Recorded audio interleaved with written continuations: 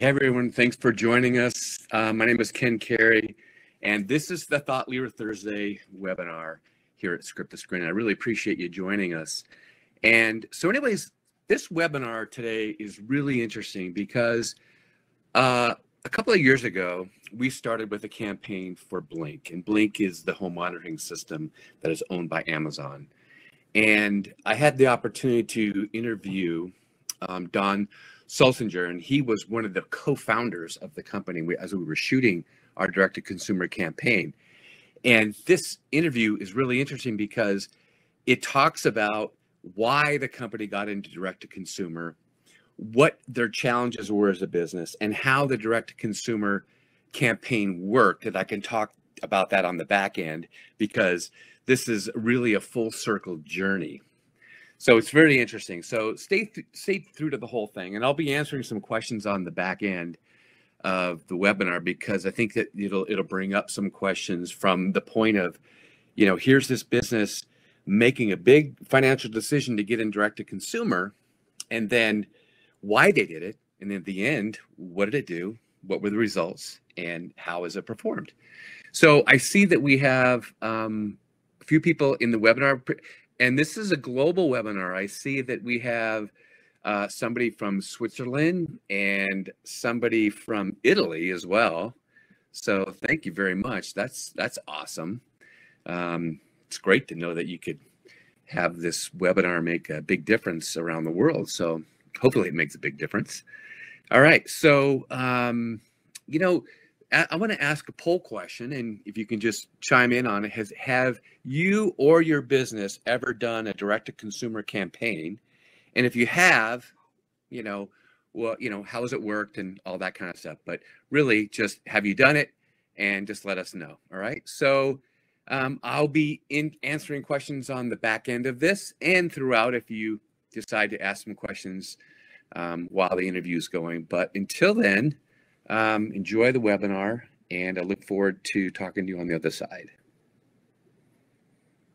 All right, so we're on set doing our Blink national direct response campaign, and I'm on set with Don Sulsinger, right. And he is one of the co-founders of Blink, right, and Vice President of Sales and Marketing, right? Correct. Yeah. Yep. So this is a great opportunity because we're going to go really deep in terms of how the product came about and the process to where we are today and how it got to that point and where it goes from this point on. So now tell me a little bit about your background and how Blink even became about. I come from a semiconductor background, an engineering and technology background where we develop chips for other people to make products, and typically in video technology, video and image processing. And I've spent my career, for the most part, selling that technology to large companies in Asia and the United States, selling video processing and imaging technology for a variety of applications. It could have been for video discs and Blu-ray and cable TV and satellite and all these kind of things where video is central to the business. Right. The way Blink came around was that we had been making chips for other people to make cameras. So we had developed some technology, low cost, very power efficient, very small, and we were selling that to other people who were making camera devices. And one day we decided that we were going to actually transition from selling on an OEM basis, where we sell the technology to other people to make products, so we would make the products ourselves and sell that direct to consumer.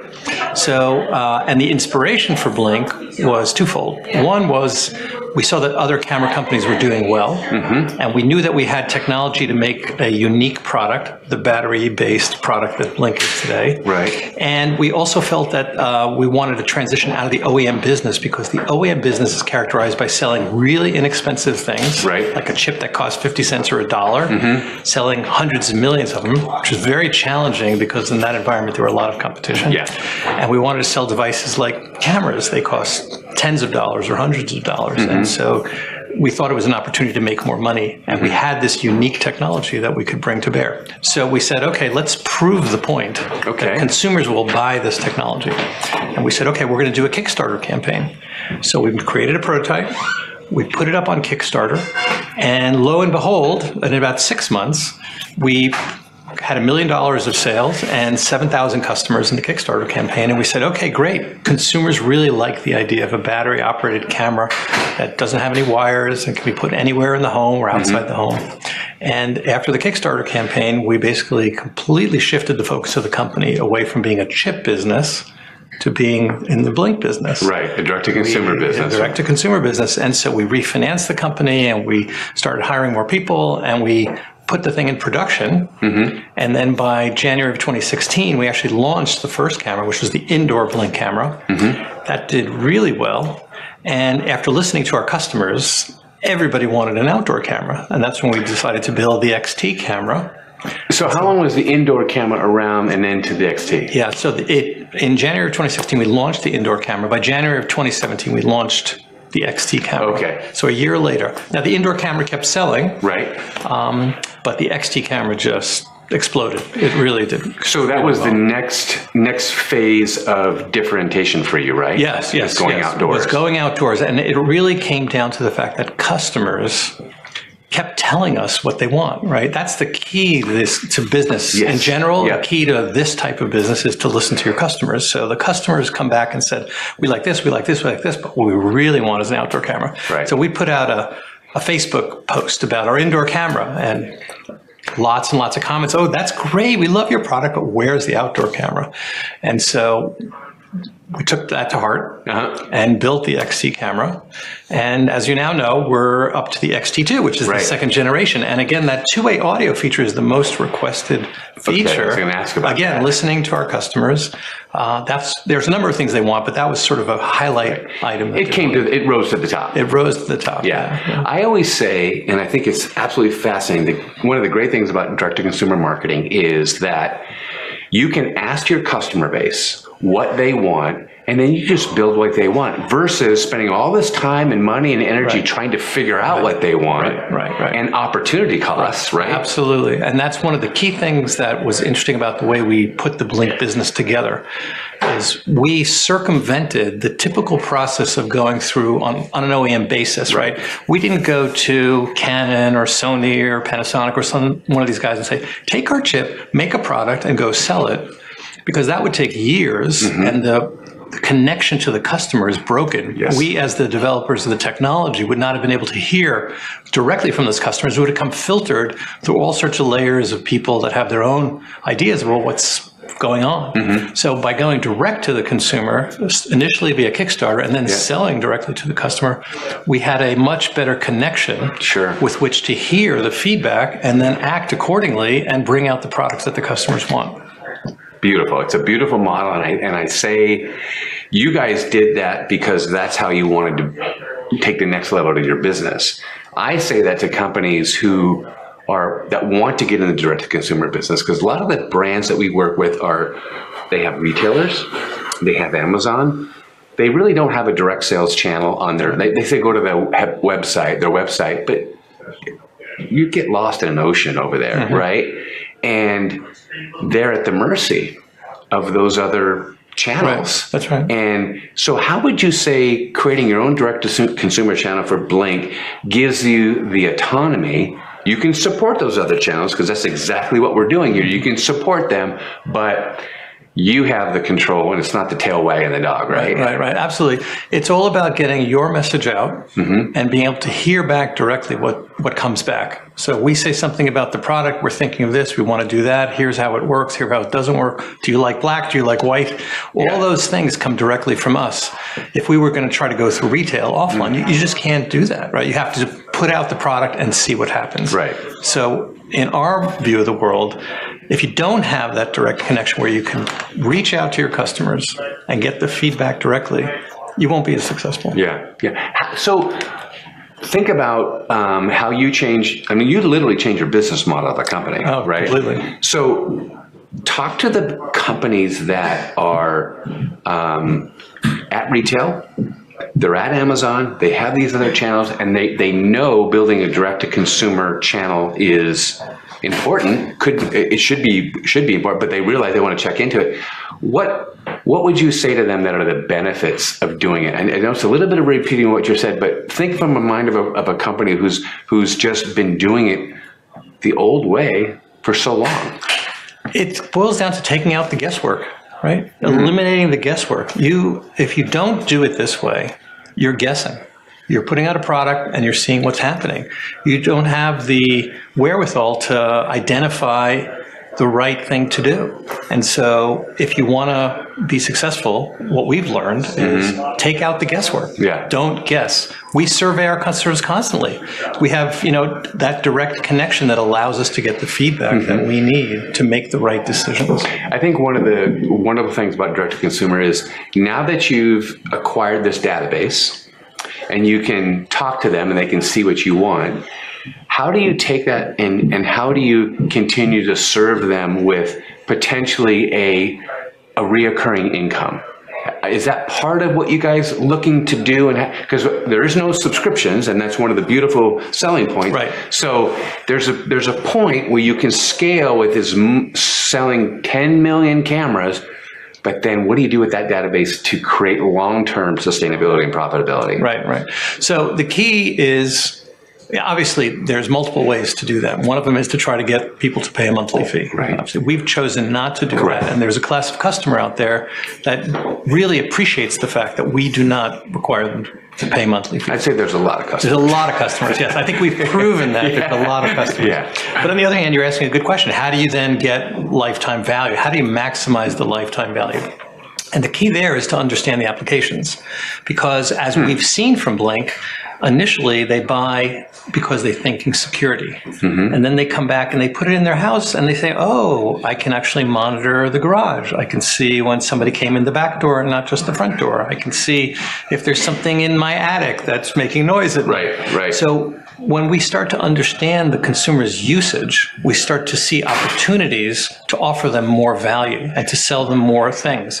So we have products in the roadmap that we take that into account and we make more products that will interest those consumers and solve more of the problems that they have. So the interesting thing I take from that is there are some models that want to do a subscription or are going to send the same product over and over again because it's a consumable, but Blink isn't a consumable, but because we're so tuned into our database, we know that each product launches a new idea and a new this and new that. That's right. And that is sustainability. So instead of telling the consumer, pay us a monthly fee so you can use the system, we tell them, tell us what you do with the product so we can learn from you and give you even better value for your money. That's beautiful. Perfect. Perfectly said. How did the name Blink come about? There's got to be a great story there. There is a good story there. It's kind of a nerdy story, but I'll tell you. So if you think of what a blink is you close your eye and then open your eye. What our cameras do is they stay off and they open. So it's the inverse of a blink. Got it. But to be even more technology oriented around that, if you look at the way the Blink logo is constructed, it's Blink with a line on top.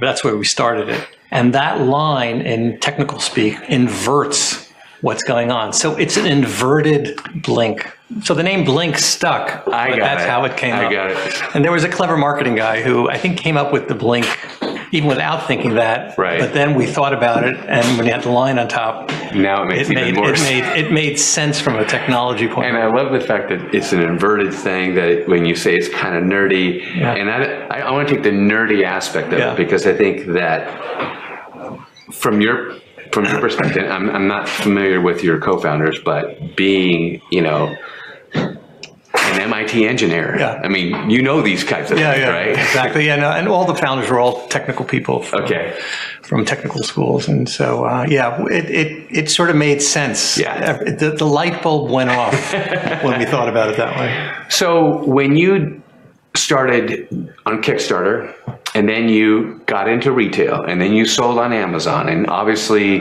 business was going well, what made you say, we need to go direct to consumer in a bigger way, in a different way, direct via television, digital, social? Because you did some digital and social, but as I think that you know, or maybe have felt, is that you can launch, you can have a nice business, but you really scale and make money when you go mass, because there's a difference between making a living and making money, right? Right. Oh yeah, for sure. And it's interesting. When we started, we were all digital, right? And then at a consumer electronics show, a representative who had been sent by QVC came to us and said, "The people at QVC have seen your product. They're very interested." And that rolled into actually doing business on QVC, and we had a 10-minute airing, and then an hour airing, and then a whole day airing, one of the TSVs, and then multiple TSVs, and that went really, really well. That helped us drive then into offline retail, and the product now is available at Best Buy, and there's going to be many more stores where it's available. But the idea that really stuck from the QVC experience is how important it is to be able to see the product in action. Yeah. And that you can only do through video. Yep. And no matter how many digital ads you put out there and how many 6-second Instagram clips you do, you still don't really understand the product until you've either had it in your hands or you've seen it on TV.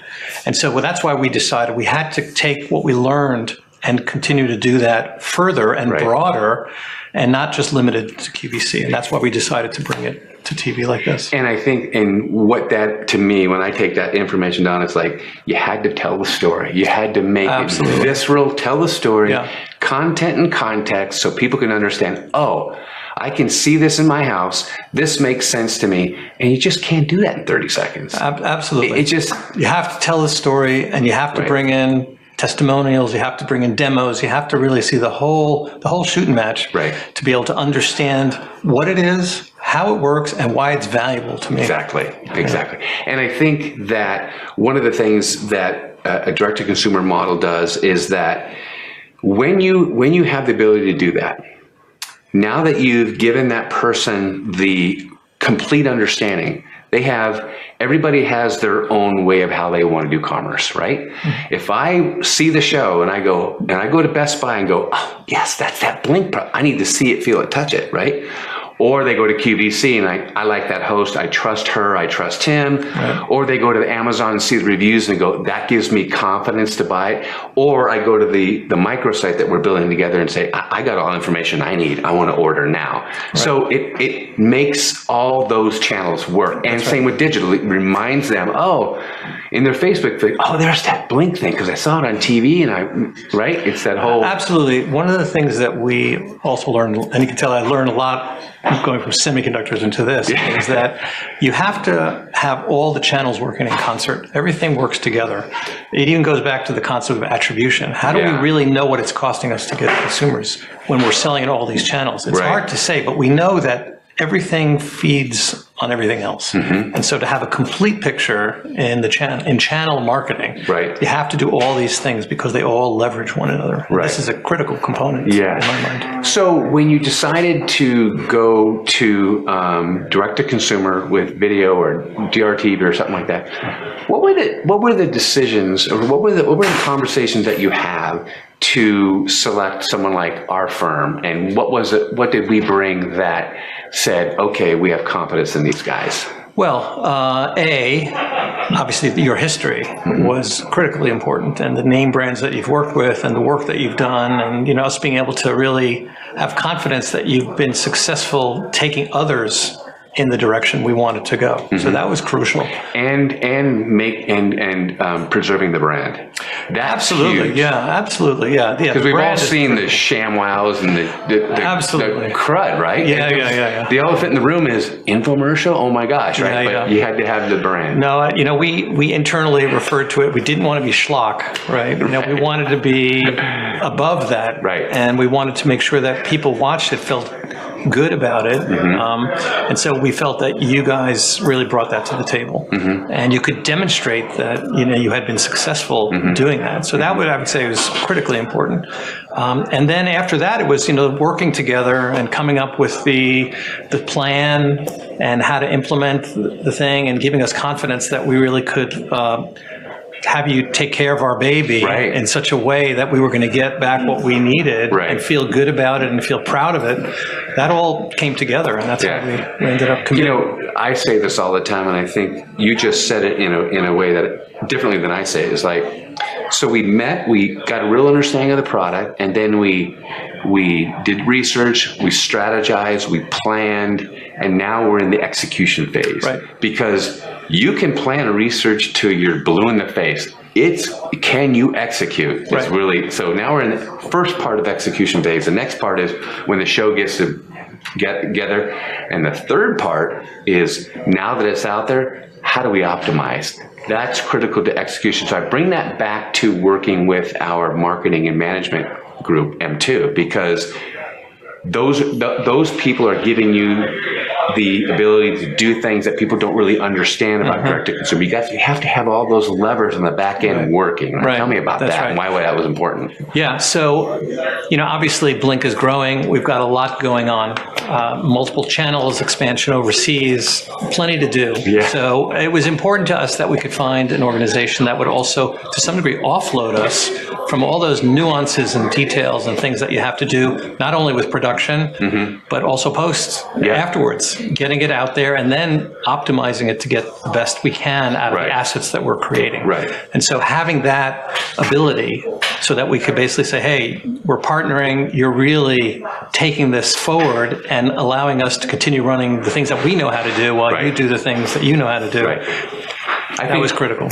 I appreciate that. And it was interesting there is that knowing how to do that in the specific business of direct response television. Exactly. That's exactly right. That's what I'm thinking. We're experts. We're part of Amazon. We know digital marketing. We know retail marketing. But we went internally within Amazon and said, hey, somebody done DRTV around here before? And there really wasn't much there, right? And so we're the first to admit that we're not experts in DRTV. We think we know what we can get out of it. We think we understand. Certainly understand why we're doing this, but to actually execute it, womb to tomb, all the way throughout all the phases, and having somebody that actually has done that and can execute on our behalf, working together, that's what we were looking for, right? We couldn't take this on. We couldn't learn how to do this and go execute it. It just wouldn't work. Talk about opportunity cost, exactly. Right? Yeah. And then by the time you're trying to figure that out, someone else comes up and knocks you in the teeth. That's right. And we've got, our growth is really strong, and we just have our hands full, right? And so what we want to do is we want to give you what you need to put together what we need, so that we can go together and execute each in our own domains. Right. So with all that happening, at the end of the day, there has to be ROI positive. You know the direct-to-consumer aspect is that I want my media dollars. I'm assuming, and I know the answer to this, but I'm going to set you up a little bit.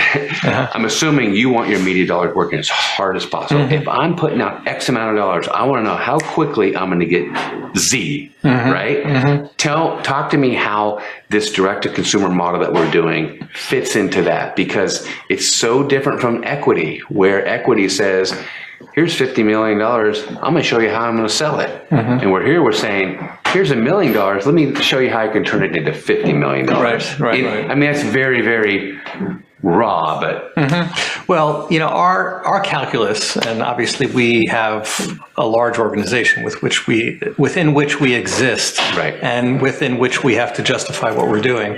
But our calculus is we spend a lot on cost. Our cost of acquisition we understand through the different channels that we use. There's different margins, there's different cost structures, all these different things that we have to take into account when we build our marketing plans. We know what our cost is through broadcast on QVC. What we're trying to achieve here is to be able to spend incremental marketing dollars in a new area and make sure that we get a return on investment that warrants that. And so the calculus here is that we're going to spend media dollars. We're going to get some amount just directly back, and then we're going to see lift in other channels, right? And so looking at the numbers, our calculus is that that's going to be profitable, and we're going to be able to make money doing that. And we're working internally within Amazon, obviously, to put in place the ability to track what's going on through the other channels. And so, we have a target, and we hope to meet or exceed that target. And obviously, we'll know soon enough when all this starts. But we're excited about it because we think that we can bring those dollars and make them profitable. And that's what we're going to do. Yeah, you have such a wonderful product, and I'm very confident that's going to happen. And what you're going to see is when it's on television, in a certain way, it legitimizes the product, because people don't. It's not like it's a big brand name that everybody knows about. You know that. Absolutely. Even though you've sold tons of product, you got to get to that point where people know the Blink name, and it's gonna increase because it's all multi-channel. It's going to increase Amazon. It's going to increase your retail sales, and then being able to take those silos and understanding how that all worked and go, oh, maybe the ROI or the media efficiency ratio is X or B, because it all comes together. And that's really at the end of the day, that's the big benefit of direct-to-consumer, right? That's right. Yeah. No, we see that the product sells. Yeah. We've sold it well, and we've also seen that our customers are real fans of the product, and they talk about it, and word gets out. But I don't think there's any substitute for exposure in this channel, right? Yeah. In terms of being on TV, and I think direct response TV is a way to get in front of the consumer and have them know our brand, know the product, know the value, know the benefit for themselves. And I do agree, it's going to lift all boats will rise as we go through this process. Yeah. So now that we're here, we're into the process, and since we started talking, literally we started talking 2 years ago. Right.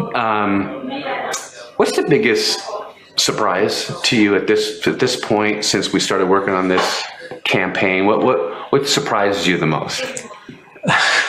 Not to be facetious, but the biggest surprise is how much involvement our legal people had in getting this done. Yeah. We spend more time on legal than I think we spend with you guys. It's unbelievable. Wow. So that, honestly, that's my biggest surprise, is how much of a challenge it can be to get a program like this through when you're part of a large company. Now, getting back to this, my biggest surprise is actually being here on set. How much I've enjoyed just watching the thing happen.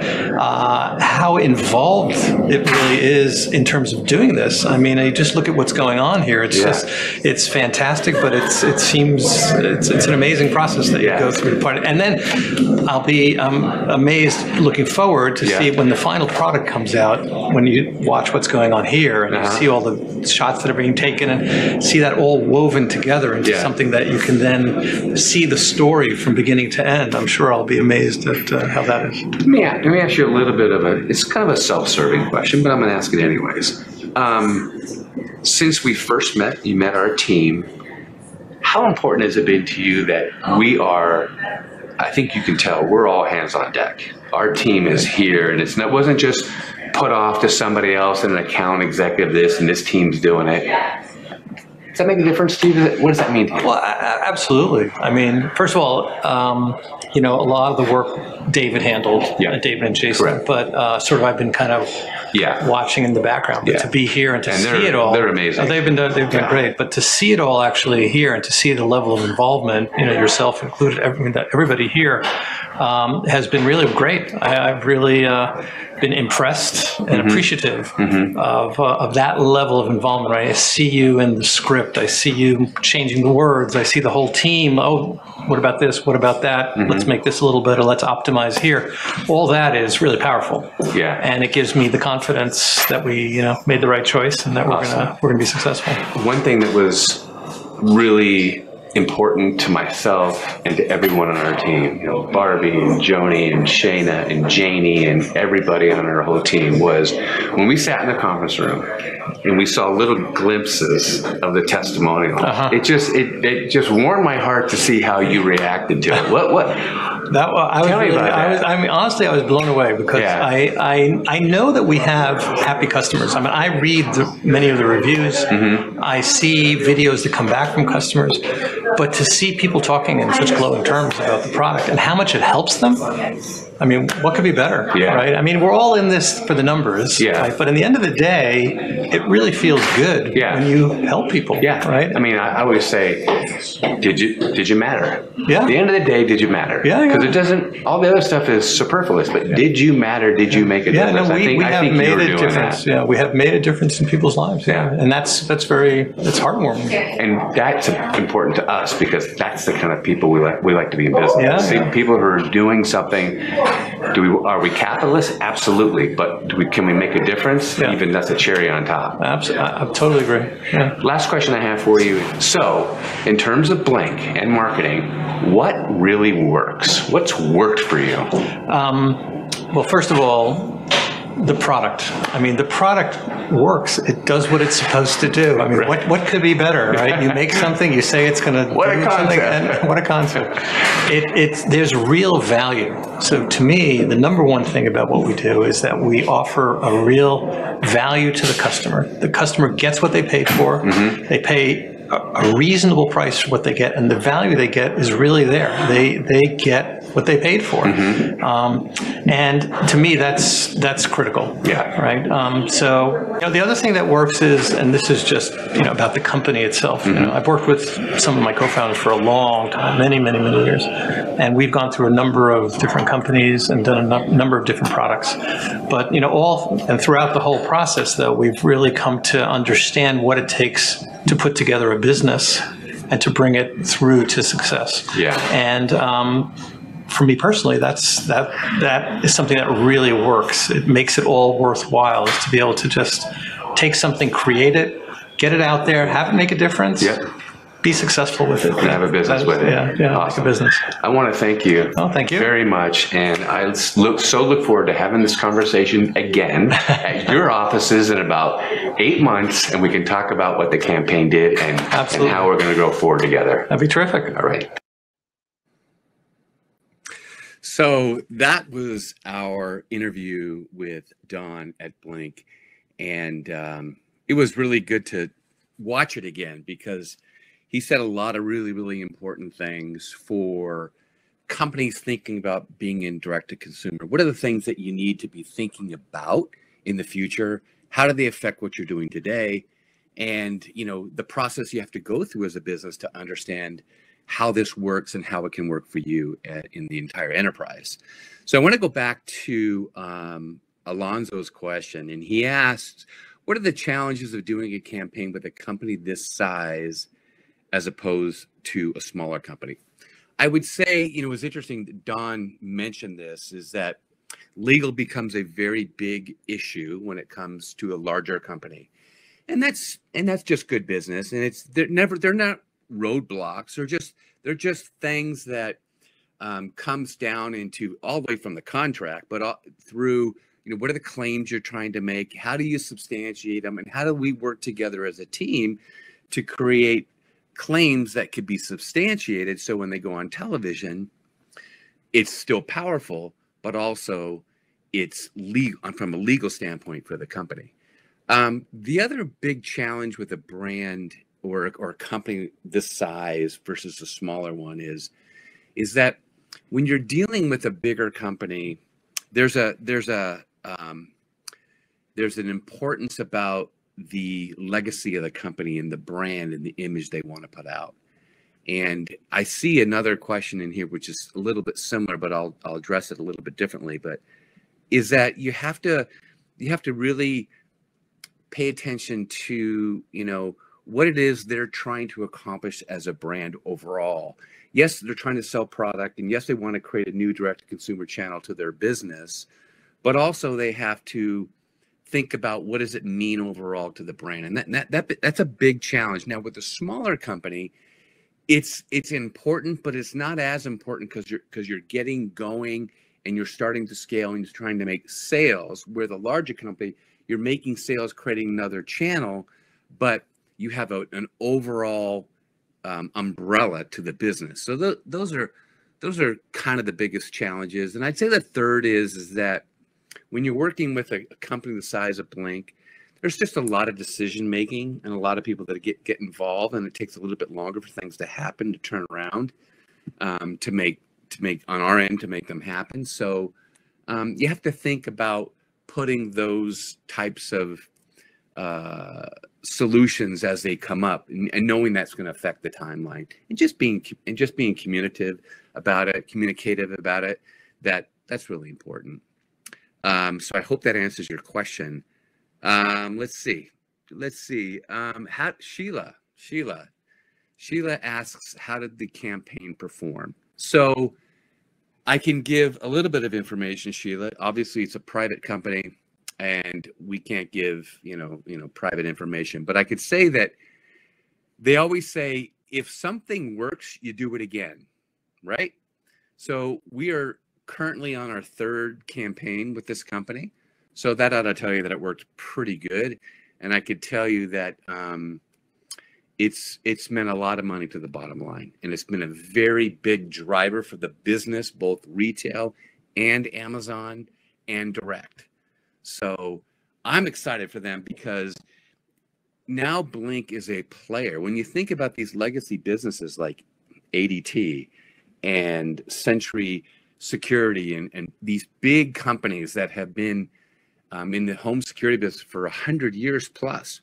And here's this company coming out of nowhere that started on Kickstarter and now has been acquired by Amazon, and now they're a big player. They are in the conversation.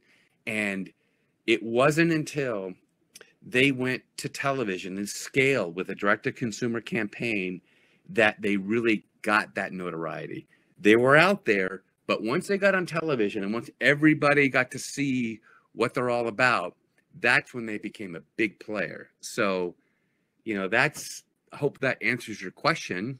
Not specific dollar-wise, but believe me, it's been very, very successful. And not only for us as a company, it just feels good that we've been able to help a business like this. And as Don said, they're just excited that their product is helping people, and the ability to get that message out there and to help more people and change their lives has been fantastic. All right, so let's see. Mick asks a question. So what are the challenges Blink had in being a small company within a huge Amazon network? That's a great question.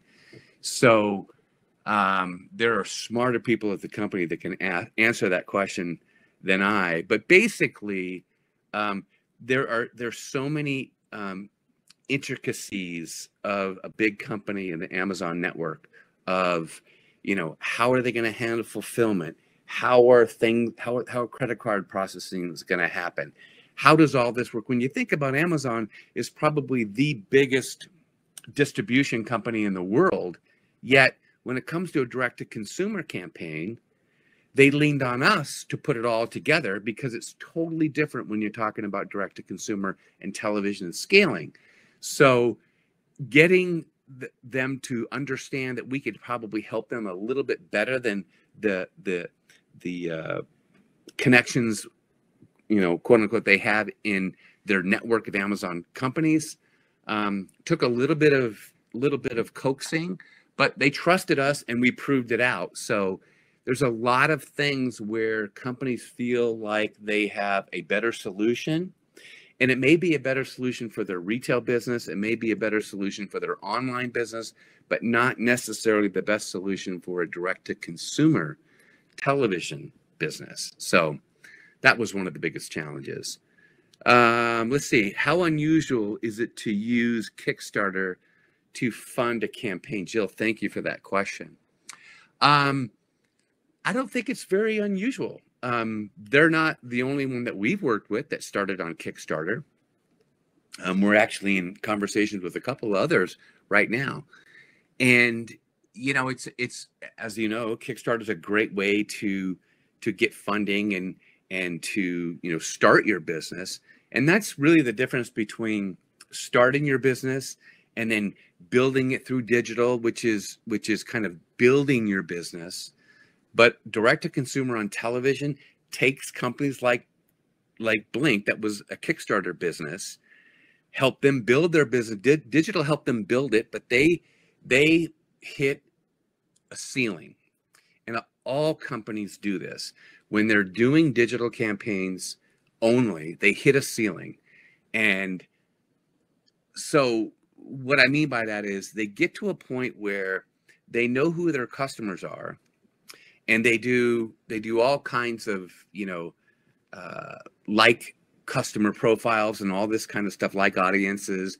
But after a while, there's attrition in that outreach, and you keep reaching the same people over and over and over again, and it becomes more expensive to do that. So you get to the point where you can build a very nice business, but to scale it, direct to consumer on television is the best way to do that. And we've seen it over and over and over again. So from Kickstarter, from people getting into a direct to consumer on television, it's not that uncommon. It's a little bit of a longer road, but they have a real good understanding of their business. They have a real good understanding of what people are reacting to when you start a Kickstarter campaign, and you start you get traction, and you gain momentum when people are donating, and if that's happening, then you have a product that's solving a problem, and that's a great signal. When you have a good funding campaign happen on Kickstarter, that's a real good indication that you have something that the audiences want, the customers want. It's how do you build it and scale it from that point on. All right, so that seems to be the end of our questions. Unless anybody has any others, I really appreciate you being involved in this webinar. And a couple of things is that at Script to Screen, there's a lot of people behind everything that we do here, from running the business to our team running these webinars. I want to thank everybody for that, and I want to thank you for joining us. And if you found this valuable, I really would love you to share that you found it valuable, and maybe send it to other people when you get the rebroadcast. I think it would be beneficial for all of us, and we would really appreciate it. And finally, that to have this forum where we can really give, in this case, a real case study, or get some real information from somebody who's actually doing it. It's great, because the more education that we can do, the more value that we can bring, and the more questions we can answer, that when it comes to direct to consumer, that's really great for everybody. And it's really the next level for a lot of businesses. There's a lot of moving parts. There's a lot of there's a lot of misinformation. But if you do your homework and listen to webinars like this and listen to people who have done it, you'll soon find out that it's something to investigate. And especially in this day and age, in 2021, where consumer behavior and technology have finally met together, and people are doing more and more business by something they see on television or something they see on digital or social, and they're making that relationship with the actual customer, that is going to continue to grow and grow and grow. The difference is, how do you get people to know about you? That's the key. And that's what direct-to-consumer campaigns do. That's what we do as a business. You get people, your audience, your customers out there know about you. Because if they don't know about you, doesn't matter how great your product is. That's really, at the end of the day, that's what it's all about. Anyway, thank you very much. And I hope you join us for our next Thought Leader Thursday webinar coming up in March. And until then, we'll talk to you soon. Thanks.